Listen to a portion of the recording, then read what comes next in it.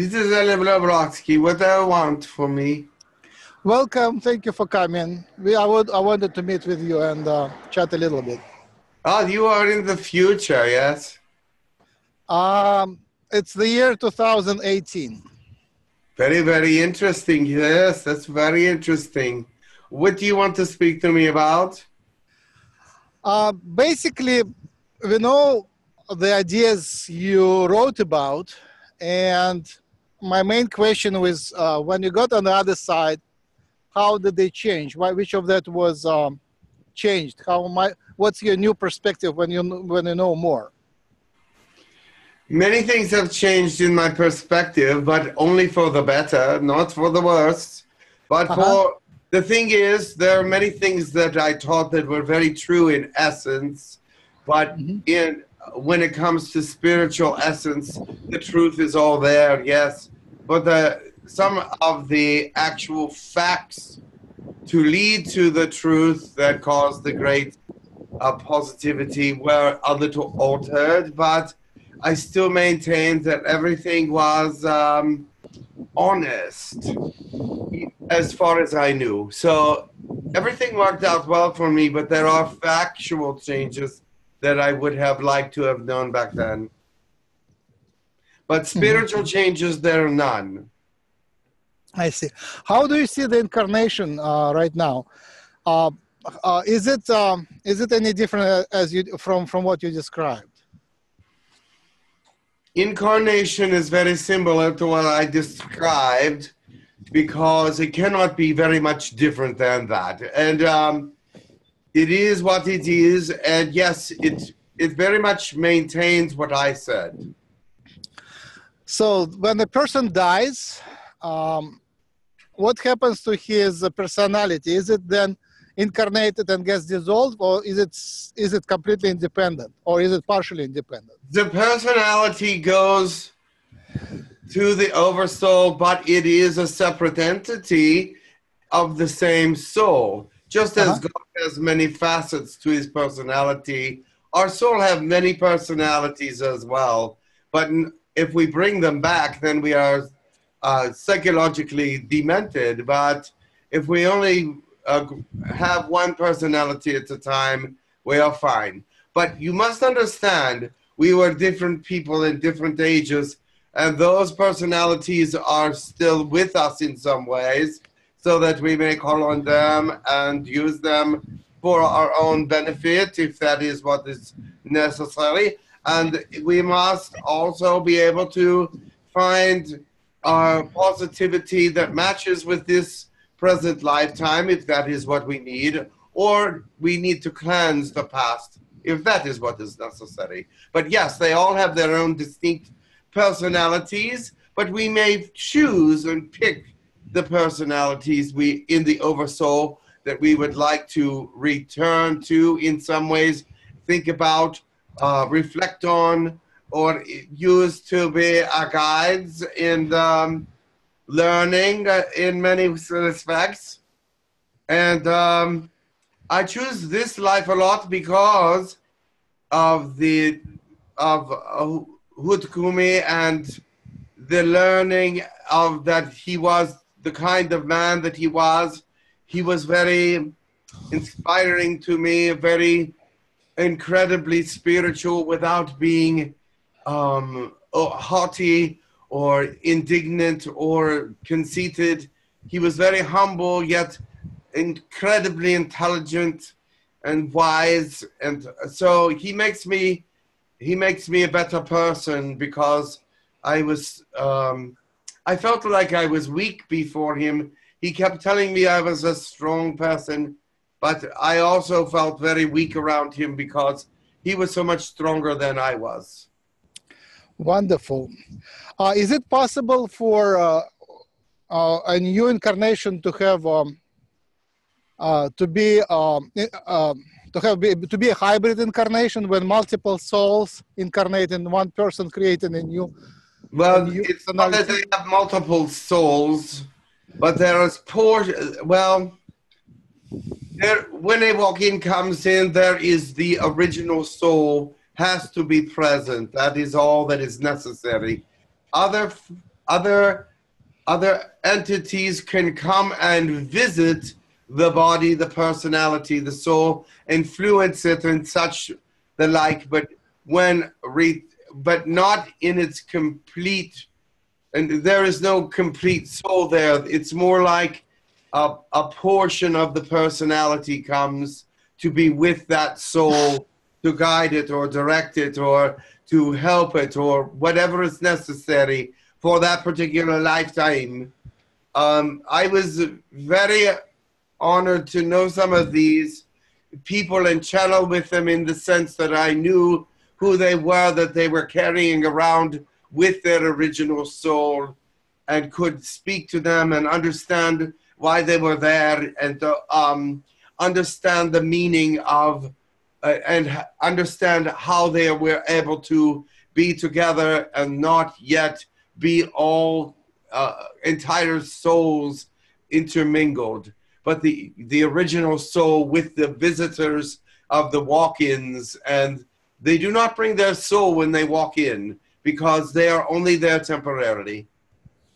I see. So it is very frequent when people discover that they are reincarnations of famous people, and they have now millions of people, and many of them believe that they're incarnation of someone famous, and it seems to be like an overstretch. Is it likely that, like, say, Cleopatra is now incarnated in thousands of people, or is it a perception mistake?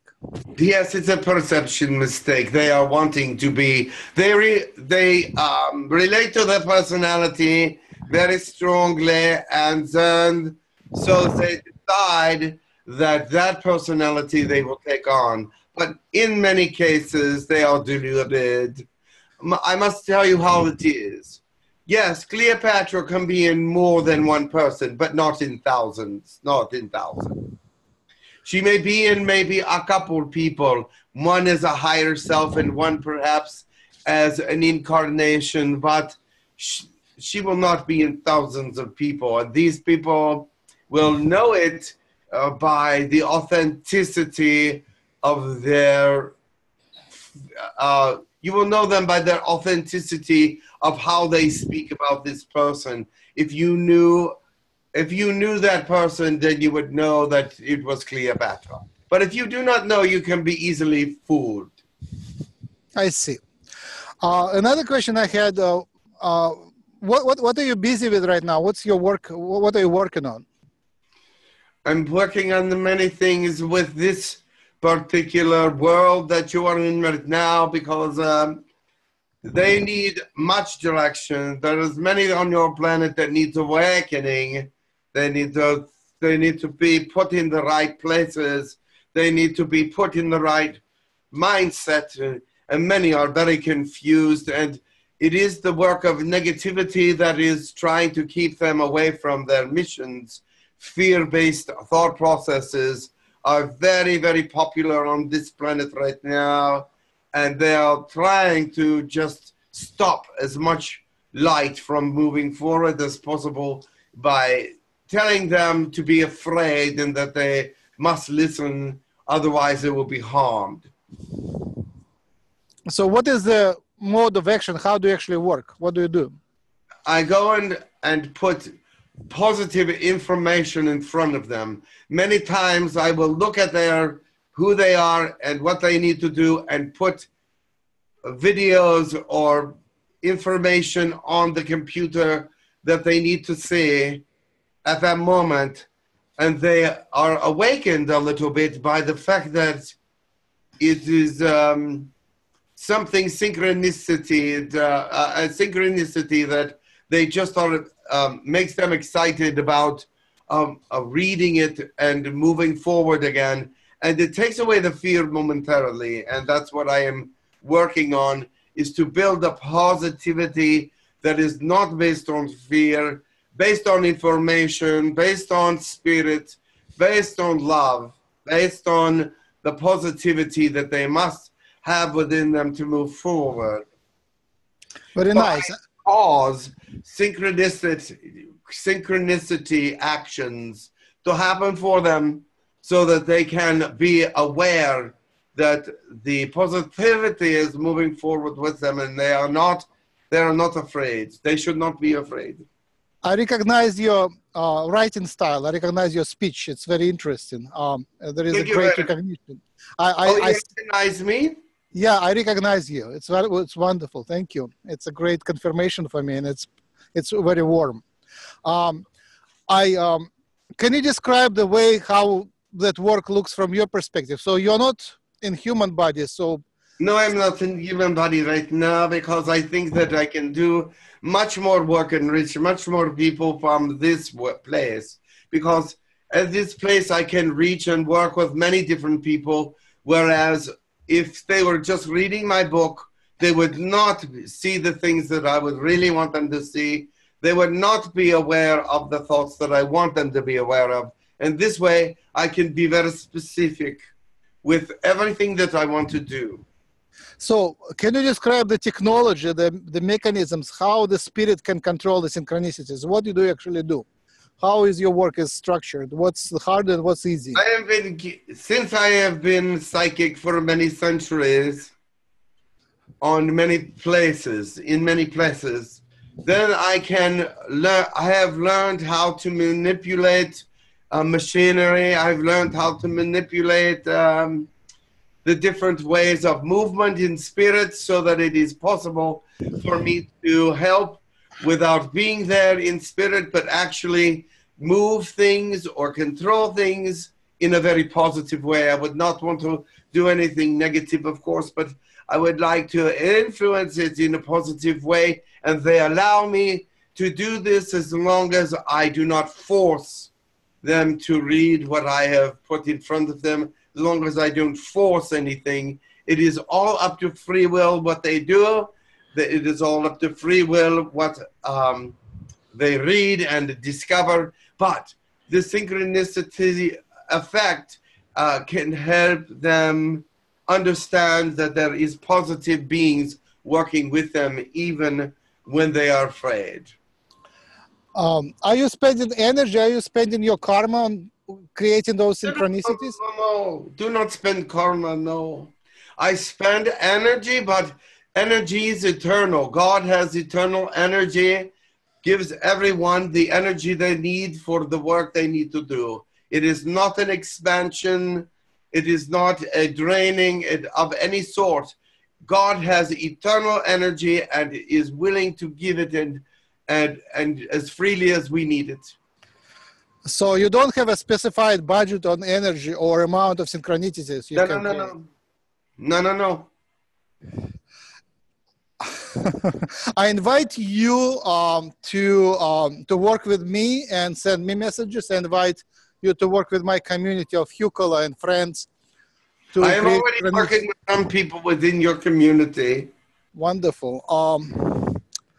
What are your friends in spirit? Who is in your team? Who are you associated with?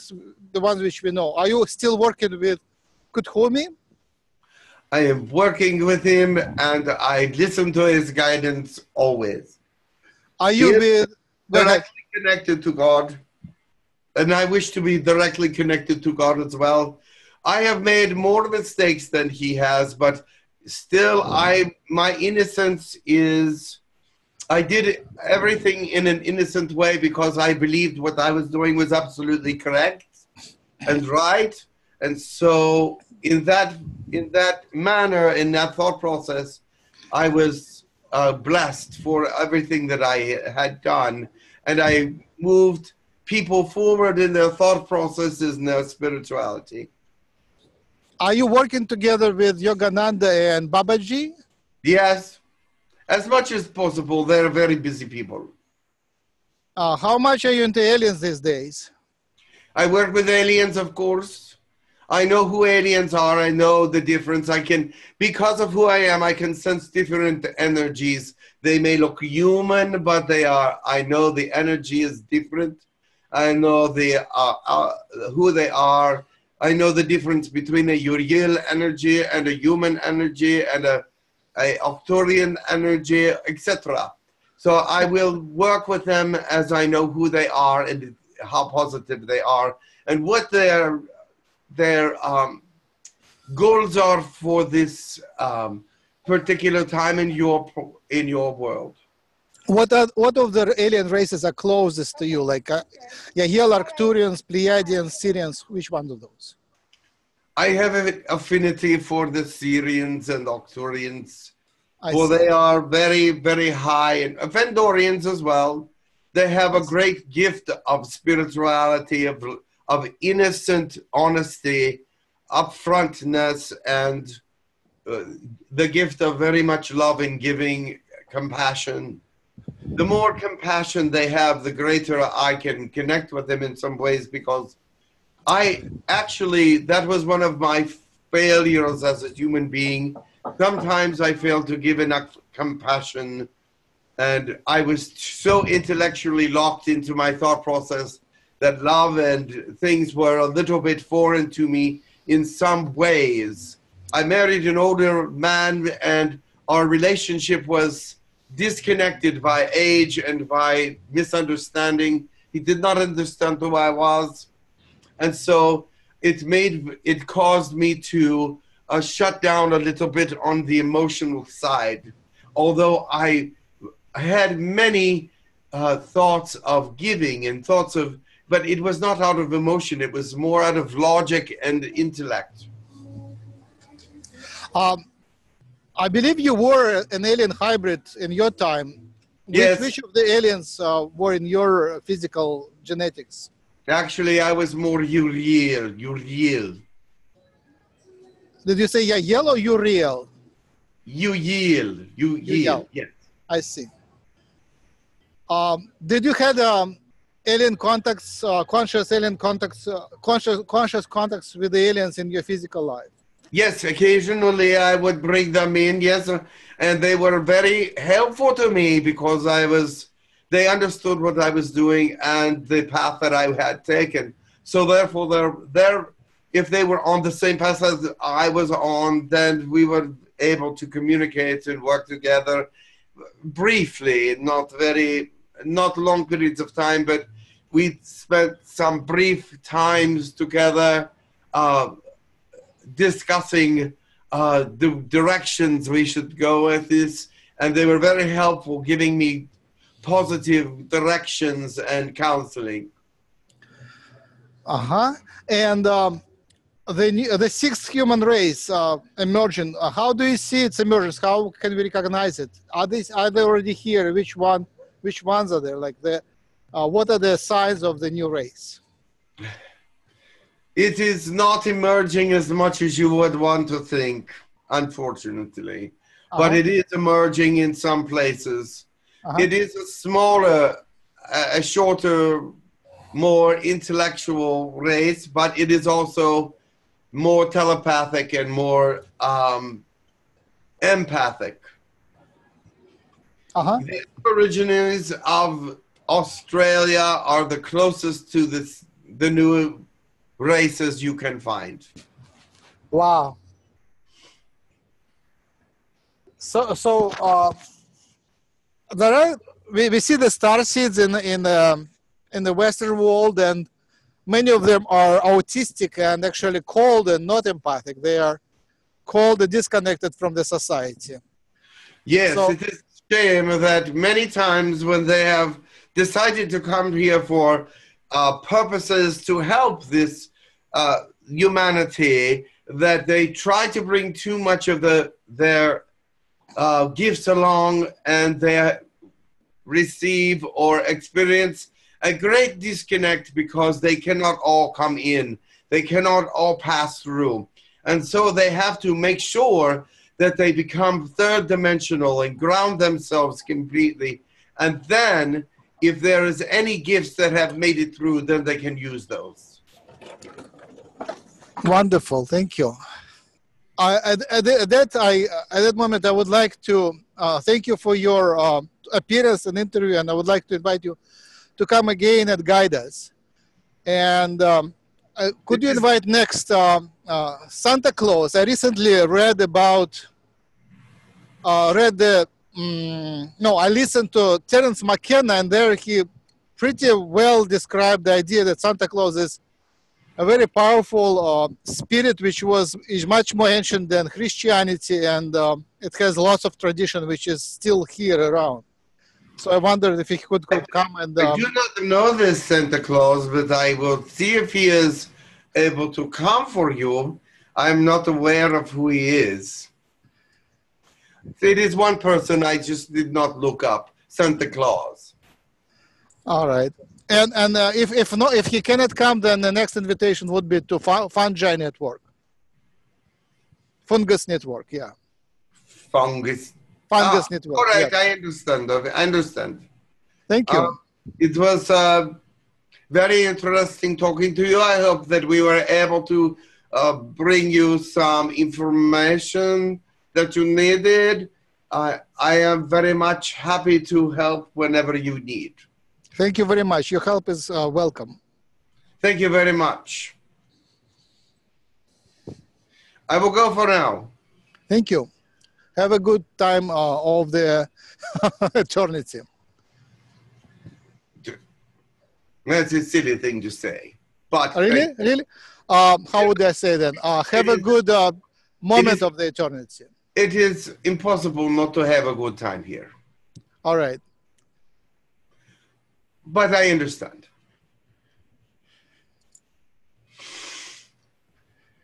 Calling these who he has suggested.